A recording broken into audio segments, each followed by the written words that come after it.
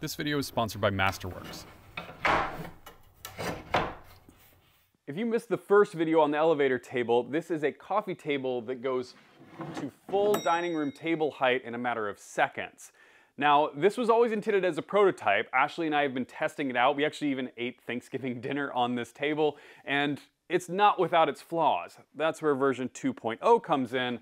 This one is solid walnut, and although these two may look very similar on the outside, on the inside, they're entirely different. I redesigned this from the bottom up and it works so much better. I'm gonna take you through step by step how I built this, what sort of complications I ran into. Oops. And I've also built a full set of plans, so if you wanna build one, you can.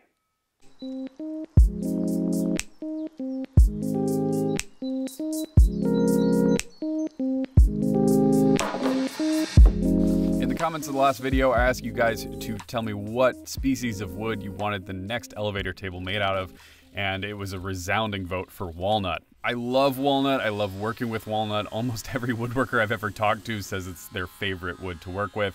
The only downside is it's also one of the most expensive domestic hardwoods you can buy here. So I ended up going with rough sawn lumber. The benefit of this is it's a little bit cheaper, but the downside is that you do have to mill it yourself. Now, when it comes to milling a tabletop, it's always good to mill it yourself anyway, because you want to get it as flat as possible and as free of defects as possible. So going through this milling operation, I really get to know these boards, find all the flaws, and then I can cut those out and figure out the best pieces to use to get the most attractive tabletop.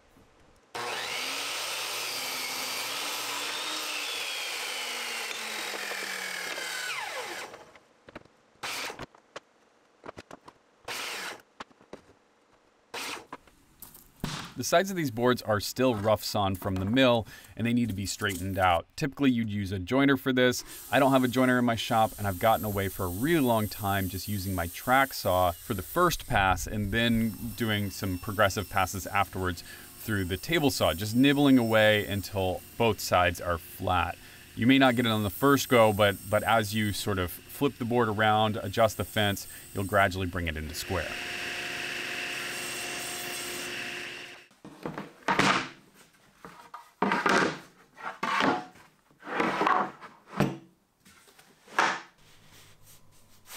A lot of people skip this step entirely and just glue it up from here. I'm gonna be adding some dominoes to it just because this is a really expensive glue up and I would love for it to go smoothly. So I added a whole bunch of dominoes just to make sure everything lines up.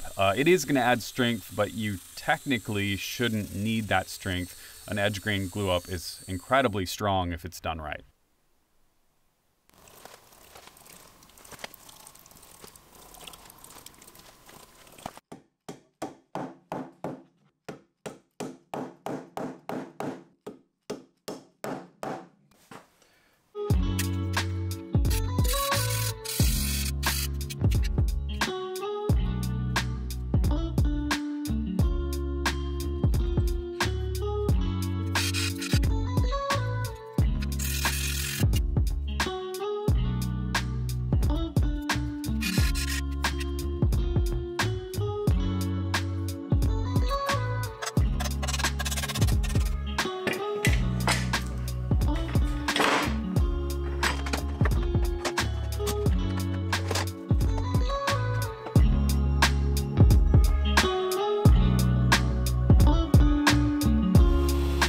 About 24 hours, the stress of the glue up was behind me. I was so relieved to see that the joints were nice and tight. You can see that that joining technique does work. Can't even get a fingernail into the cracks. I left the edges of the panel wild because I like to trim it up afterwards so I don't have to deal too much with alignment when I'm doing the glue up. And then I'm just gonna set the tabletop aside. I don't need it yet in the build. The reason I started with it is because it's gonna use the most lumber out of this whole project. And so I figured I would get that out of the way, pick out the best boards, and then I can use all the remaining boards to build the remaining pieces. I'm starting in on the leg assembly here. These are gonna make up the 4 legs, and these are gonna be the apron rails.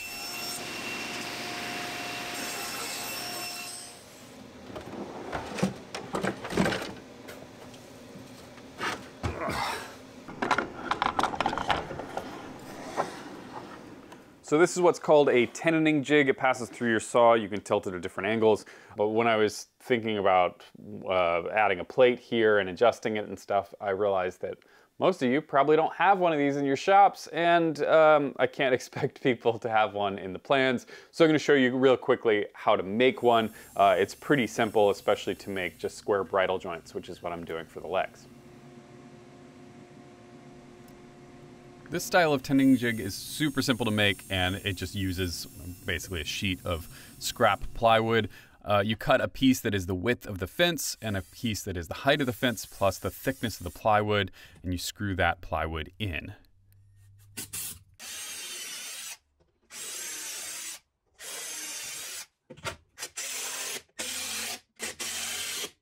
You cut out another panel that's slightly taller and screw that into the other side.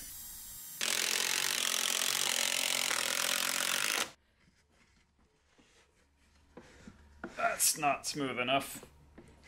I'll add a shim.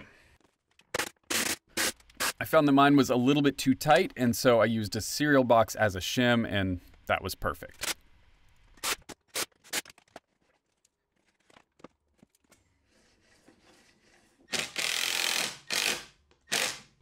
The last element you need to add is a backstop, and this you just want to make sure is square to your tabletop so you're cutting nice square joints.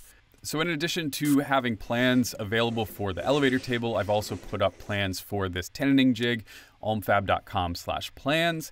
Included in that are the exact measurements for the SawStop T-Glide fence, and if you have a different fence, I've shown how to change the math around so that you can make it work for your fence.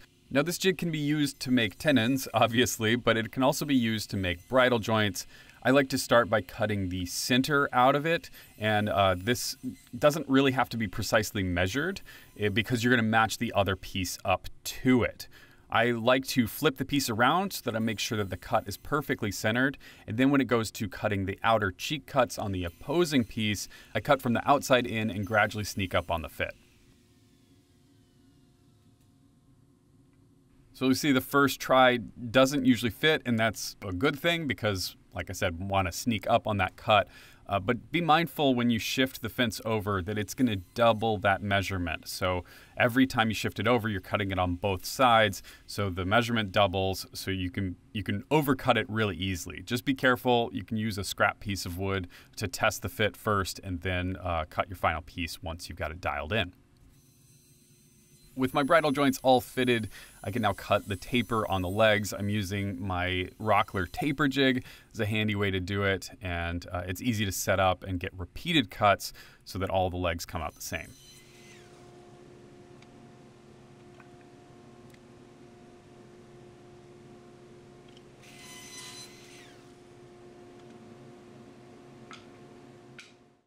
The reason I'm using bridle joints for these legs is because it provides a lot of surface area, which means that these legs are going to be super strong even though they're pretty thin. Too much glue.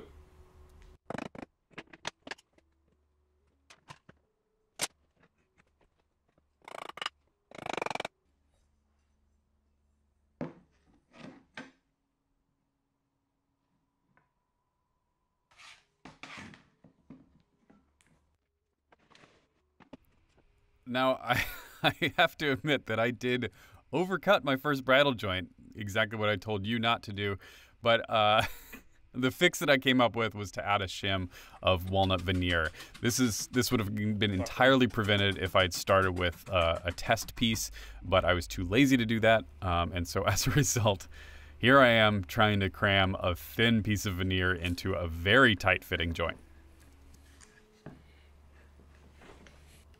Nah, it's not good. Amateur hour right now. Flip this over and hammer it home.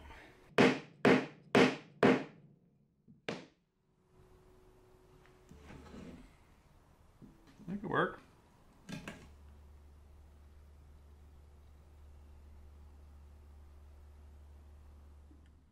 So the veneering trick appears to have worked. I tried to check the joints, and I honestly can't see which one has the veneer in it anymore. So I sanded up really nice.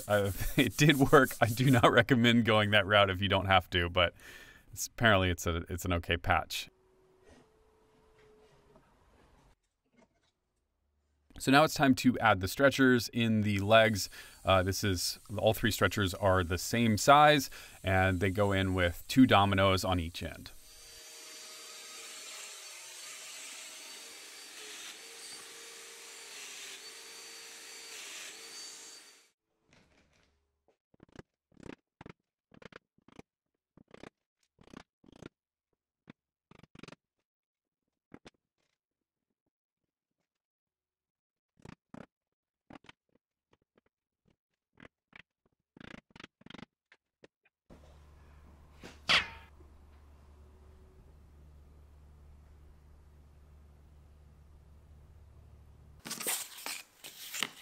Okay, so now we're getting into the mechanical part of the build, and this is where it's going to start looking a lot different than my original design.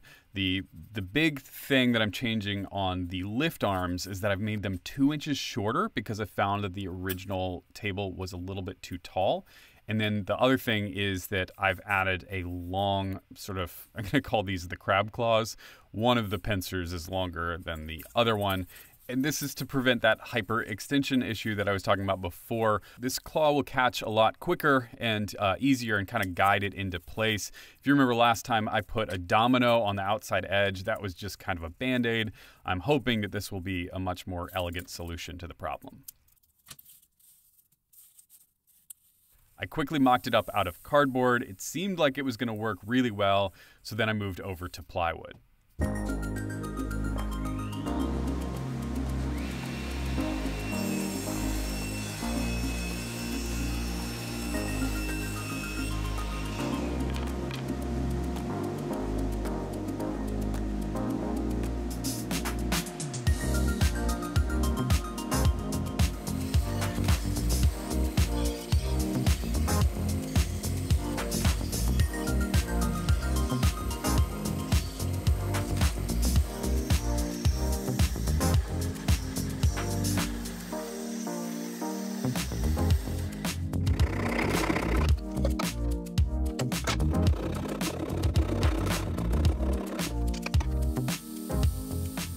I made a couple subtle changes to the track system as well. I'm going to be cutting this out on Shaper Origin, but obviously with the plans, I'm going to provide a template for people to follow if they want to template route it. I'm also providing the SVG file, so if you have a CNC, you can cut it out on a CNC as well. But this is just my mock-up to make sure that my redesign is working okay.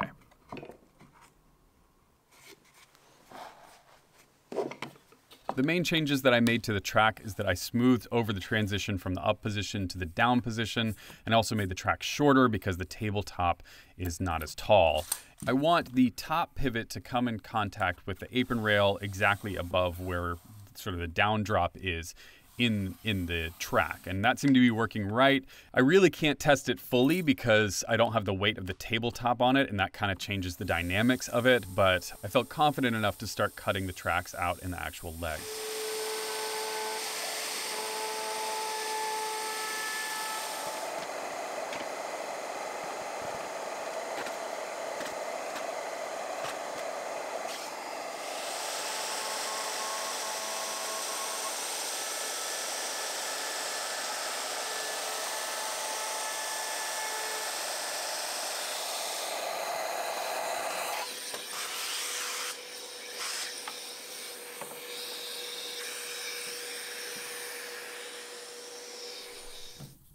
So I saved the template that I made from the last build, and it worked so well on the last build, but for some reason it was giving me trouble. It was not staying true, so I kind of ended up drilling down at an angle. I don't know if it started to wear or the clamps shifted, but if I were to do this again, I would make a 1/4 inch plywood template first, drill that out, cut it to shape, cut this little rounded edge in it, and then just template route all of the legs.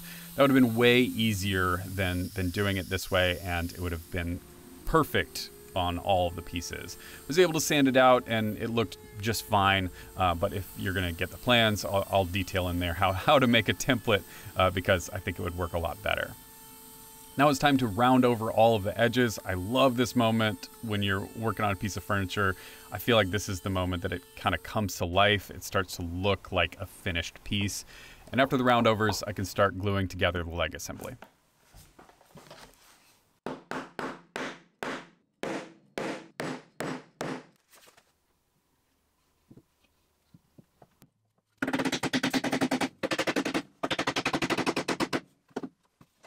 One thing that I messed up on the last prototype was that I didn't check for square after this glue up, and this is the foundation of the entire table. It's pretty essential for it to be square. Fortunately, this one was squared up really nice, and all I had to do was leave it overnight to dry.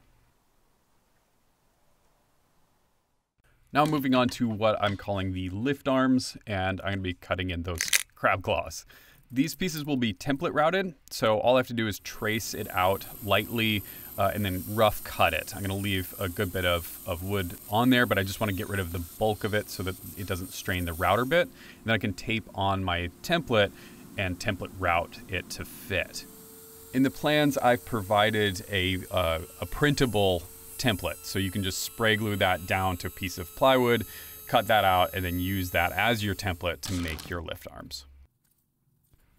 Next step is to drill the pivot holes. This is what interacts with the track that I made on the Shaper Origin. And these don't get drilled all the way through, so I set the depth stop on my drill press and drilled them about 1/2 inch in. Note that these are mirrored parts, so half of them have it drilled on one side and then the other half have it drilled on the other side. For the upper pivot, I decided to leave these pieces long and then just measure it out from the dowel. This seemed like a more effective way to do it than the template. I'm not sure. You probably could just do this from the template if you wanted to.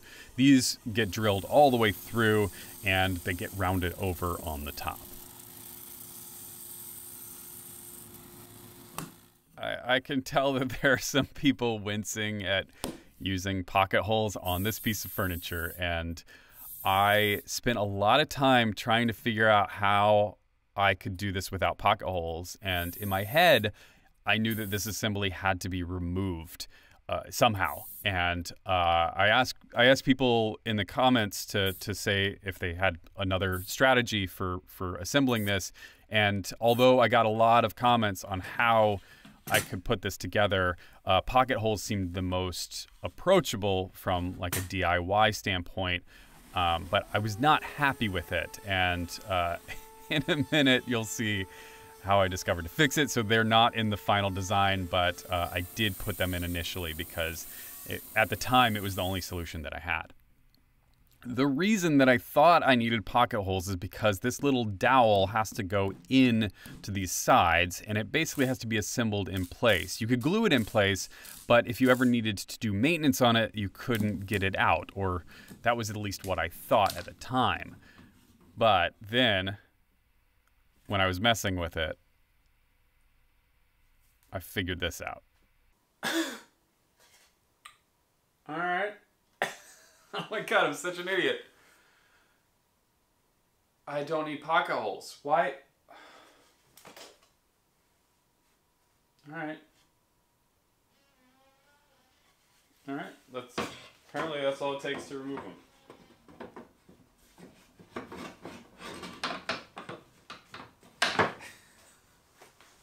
So it turns out all you have to do is twist them to remove them, and considering how much time I've spent just trying to puzzle this out for it to be that easy of a solution is wild. It just goes to show that sometimes you have to build something 3 times to get it to work.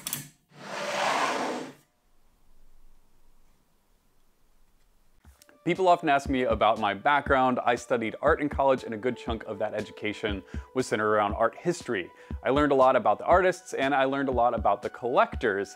This video is sponsored by Masterworks, and they have made it possible for people like me to invest in the artwork that I love. Buying and selling art has been a method of investing since the Renaissance and used as a store of value for wealthy families for generations. And it makes sense why. The total wealth held in art is estimated to be worth $1.7 trillion. On top of that, the art market has been shown to behave independent of the stock market, therefore it's a great way to diversify your portfolio. The only problem, the high-end art market has only been accessible to the extremely wealthy until now. Masterworks is the first and only art investment platform that allows people like you and me to invest in multi-million-dollar paintings by artists like Banksy, Monet, Warhol, and Basquiat. The Masterworks team of experts find financially attractive works that they believe will appreciate in value, acquire those paintings with a range from $1 million to $30 million, and convert them into securities via the SEC. Members of Masterworks buy shares in that artwork, and when sold, any potential profits go to the investors. Additionally, they have a secondary market where you can sell your shares to another member. It's easy to get started, just takes a few clicks, and by clicking the link in the description down below, you can gain priority access and get a special offer. FYI, this is not investment advice. You should do your own research when it comes to managing your own money. Thanks, Masterworks. Now back to the build. Another big issue that I had with the old elevator table is that I really didn't like how the leaves turned out. They work, but there were a lot of band-aid fixes on that, and I knew that there had to be a simpler solution. I had a bunch of people reached out. Thank you very much if you sent me photos of the leaves from your dining room table. I had a lot of those, and they helped a ton. Also, my buddy Sean sent me a 1977 article from Fine Woodworking on the Dutch pull-out leaf system, which was also very helpful. Thank you, Sean. And I watched a couple videos here and there, and I ended up kind of hybridizing all those different designs and coming up with this version that I felt like was going to work a lot better, but I had to build a prototype first just to make sure. The main thing that I was missing in the original design was that I had made the leaf and the tabletop interact with each other. I need them to be independent so that when you press down on the leaf, you're not lifting up the tabletop. So I put a crossbar in there, and that seemed to solve a lot of the problem. Next, I started in on what I'm calling the upper apron assembly. This is what sits underneath the tabletop and supports the leaf structure as well as the tabletop, and is what connects the lift arms to the leg assembly. This gets a decorative bevel on one end just to make it look a little bit nicer, and dowel holes at either end that line up with the dowel holes in the pivot arms.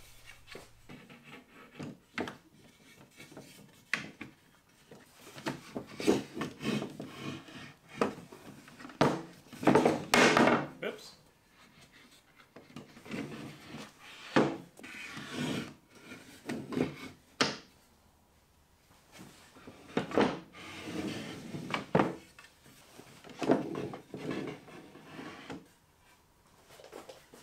I tested out the movement of the upper apron assembly just to get the spacing right on the apron rails, and then once they were sort of in the right spot where they were loose enough but not too loose, I measured them out and then cut down the stretcher that's going to go across there.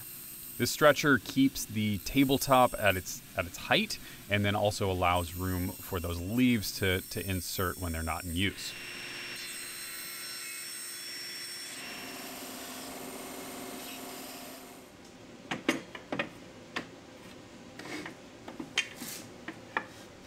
To find the location for the dominoes to permanently install this stretcher, I added in a 1/16 inch shim between the stretcher and the pivot arm just to give it enough room so it's not binding anywhere. Made the marks, and then I could mortise out the domino holes.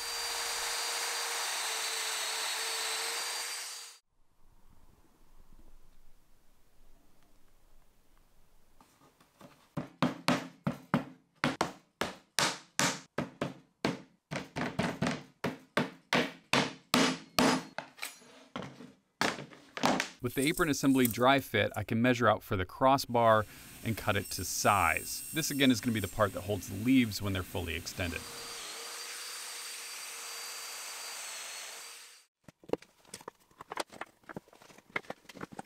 Picking through the remainder of the walnut, I found a couple of pieces that would be perfect for the leaf supports.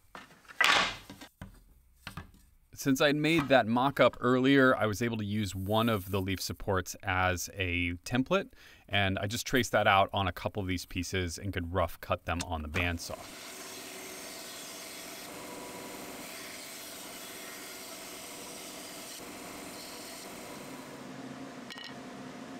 The leaves need 6 leaf supports, 3 for each side, and I just ran through each one individually, double stick taped them to that template, and then template routed them out.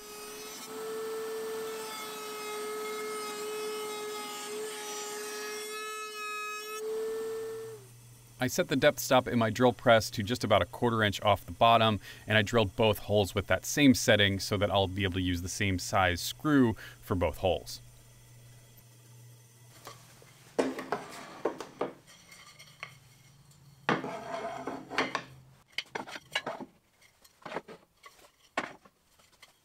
The apron rail is going to get a notch that corresponds with the bevel of the leaf support. And for that, I just like to take real world measurements. So I laid out all of the leaf supports, traced them out on the surface of it, and then could disassemble the apron assembly to cut it out on my table saw.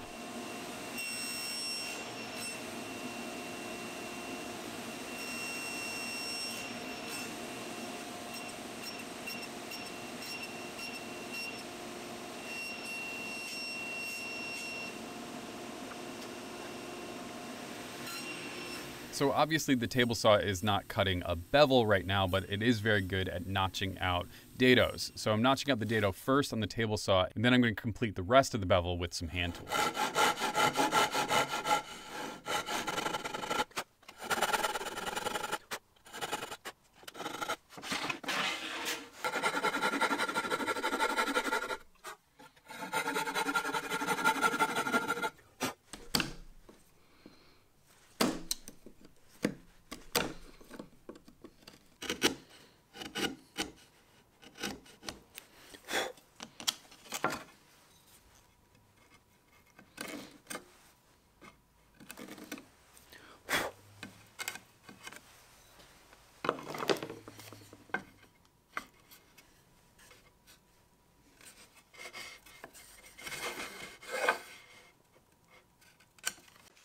So I got a problem. I did a dry fit off camera of these, and the geometry is just slightly off. It's so close, but I'm getting about an 1/8 inch gap here, and it's enough that I think I need to remake all of them. Not excited about it, but I also want to solve this before I put out plans on how to make this thing. So that's just the way that it goes, but it's a bit of a setback. It's probably, I don't know, a couple hours of work, so I might as well just accept it and get started. Ugh. So that bevel angle, I had issues with this on the first build as well. It's really finicky to get it nice and flat. And so what I found was that if I put a 1/16 inch handy shim inside of the slot, I got a really nice flat tabletop. But without that, there's about a 1/16 inch gap, which makes sense, right? So what I did was I remade the template, re-template routed a bunch of new pieces, and those worked a lot better. It was a good bit of work, but it was well worth it in the end because the table ended up lining up perfectly.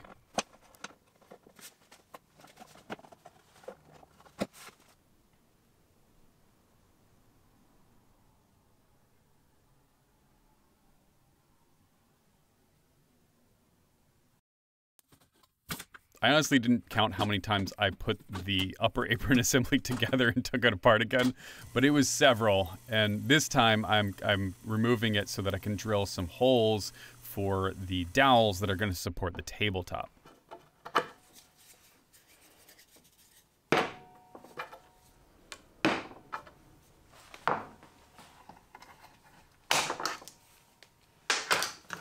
Since this tabletop is so large, I don't have enough room to put it in my drill press, so I'm using this Rockler drill guide, which is a great solution if you don't have a drill press in your shop, or if you need it for applications like this.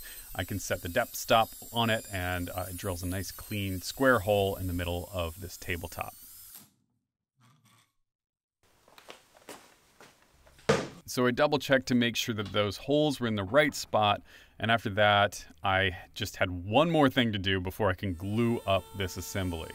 I added a couple roundovers to the bottom of the apron, making sure not to cross over where that stretcher lines up. I'm gonna fix that after it's glued up. And then I can actually glue up this apron assembly and not have to take it apart ever again.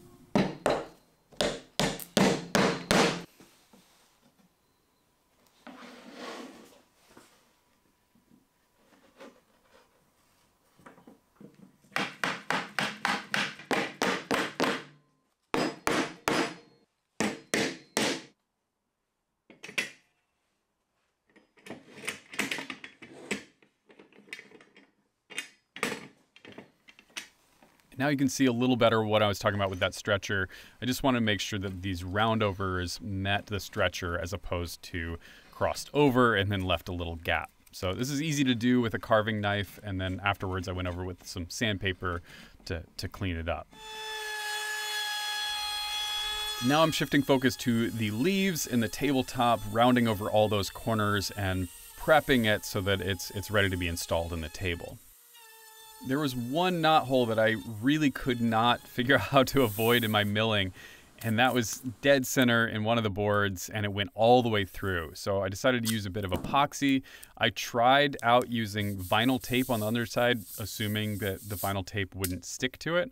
I also tested out using charcoal powder, which this was just a stick of drawing charcoal mashed up as a dye for the epoxy. I'm using Total Boat epoxy resin for this, and I've got the pumps on the two-part system, so it automatically fills the right amount into your cup. And after that, I just stir it a ton and add in as much of the black powder as I can to get it as dark as possible.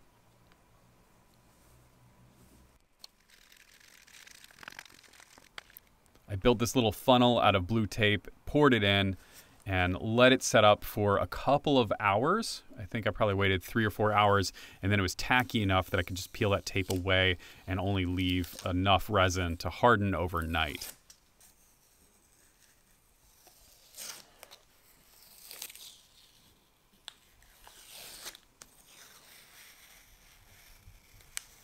The next morning I came in and started with a chisel. This stuff is pretty hard though, and so I got through it a little bit. I was worried that I was gonna muck up the tabletop if I worked too much harder. Maybe I should sharpen this chisel, but went over the top of it with a sander, and that worked even better.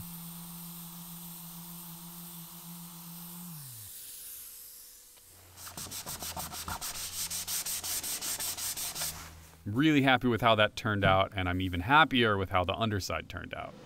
Oh wow. Huh, didn't stick at all. That's cool. Since the upper pivot dowels are visible on the table, I really wanted to make these out of walnut. And I didn't have any walnut dowels, half-inch walnut dowels in the shop, so I decided to make my own, and I watched a couple videos. I found Izzy Swan's video. I'll link to it right here, and he took me through all the steps that I needed to make my own dowel jig. This was super quick to make, really fun to use, and the results were beautiful.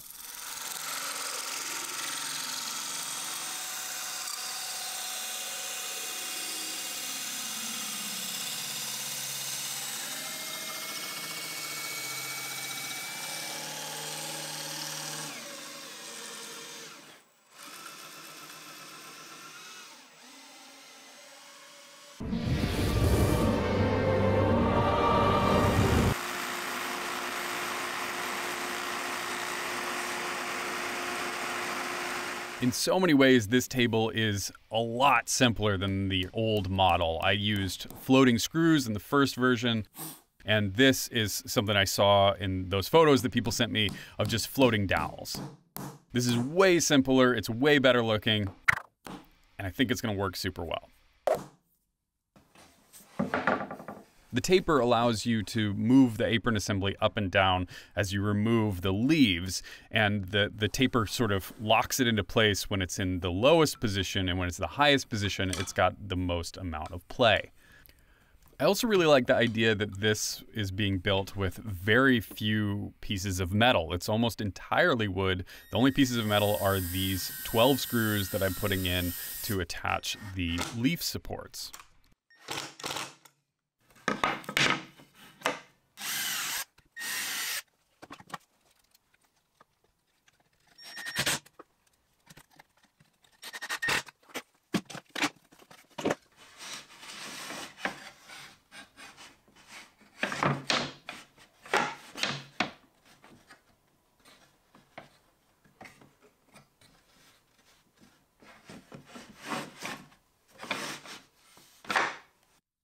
The first side of the leaves seemed to be working pretty well, so I felt confident enough to screw in the second side.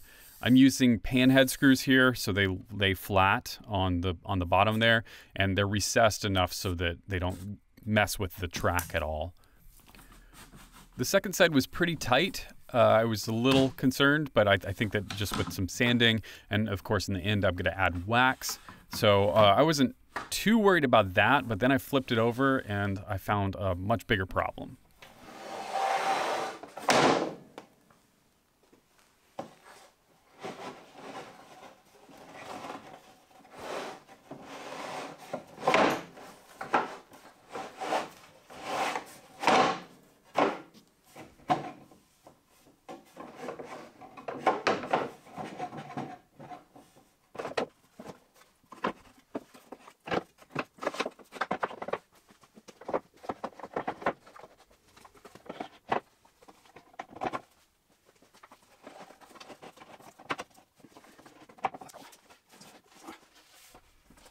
I had to remove the tabletop to even see what was going on, but the leaf closest to me kept sort of snagging underneath there. And once I removed the tabletop, I could see that it was just getting lodged underneath the opposing leaf supports. And for some reason, they weren't sort of settling right.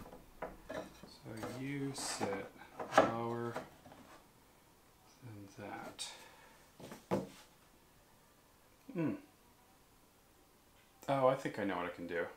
The solution that I came up with was pretty simple. I just chamfered the edges of these pieces, and that gave enough room for this to sort of slide. It kind of gives the structure a bit of play, and as a result, they went in a lot smoother, and they were able to pass each other without any problem.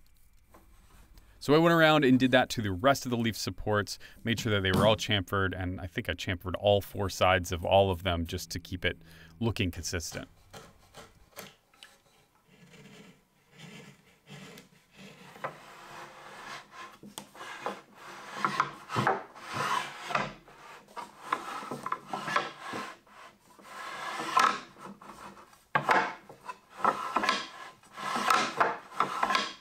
So much better.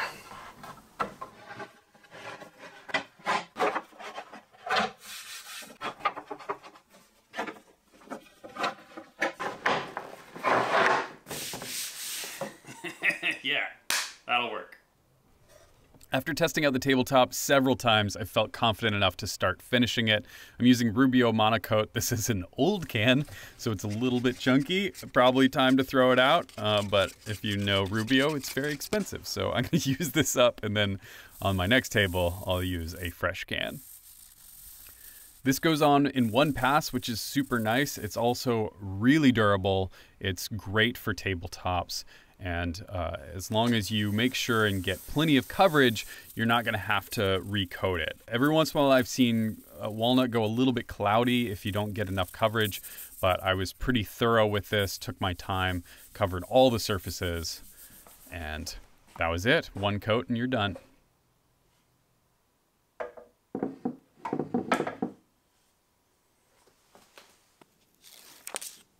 I gave the table a couple days to dry and then I could assemble it. This is a walnut colored felt that I found online. I'll post a link down below, and this is just going to prevent the leaves from getting scratched as they go in and out. I can then install the lift arms in the way that I figured out. Oh my God, it's so much nicer. And then I can add in the dowels. I made these extra tight so they're less likely to wear out over time. And on the inside of those dowels, I added a bit of that felt too, just so that when it comes down, it's a little more padded. I also added wax to all the moving parts. This is going to help with a lot of the movement of this, and it's something that I'll reapply over time. After that, I can add in the leaves and the tabletop, which will stay in this sort of removable fashion. So if you need to move the table around, it's a lot lighter to move. And then after that, I just have to put it in a living room.